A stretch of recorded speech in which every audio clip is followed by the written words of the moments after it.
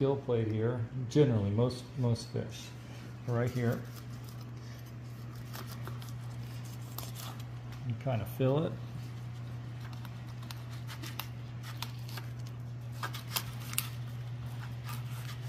And then you just go right down this like backbone, and you can usually just feel it like at an angle. And I don't cut all the way through. Clarence told me not to do that so I can see, because it's slippery and you can have something to grab onto it. And then just right down the skin like that. And I thought about, you can leave the skin on sometimes and cut it that way.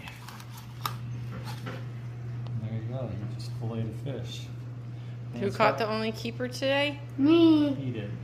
What'd you say? I turned it off. It has pin bones in here. Okay. I kind of like, I guess, I don't know if you'd call it just rib cage, but you kind of just get rid of that. I'm on the wrong side of you. There's your fillet. That's your fish for tonight. Yeah. We only caught one keeper, but that's it. So And then what do you do to the other side?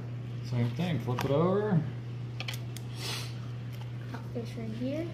You can feel the bones here. You feel them? Yeah. You feel all those?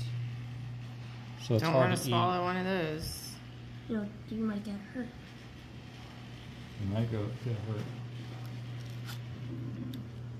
And did they teach you at Boy Scouts what do you do with a knife? What are the rules?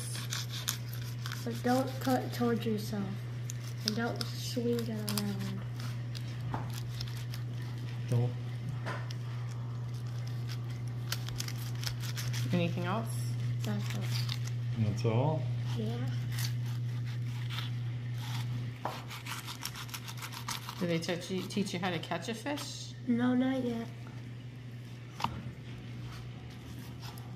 Maybe later in it, but not yet. Smells like fish. Yep. Fish. This is one of my favorite fishes to eat, mangrove snapper. There you go. Okay, good job. Yeah. 2 thumbs up for the fisherman of the day. Well.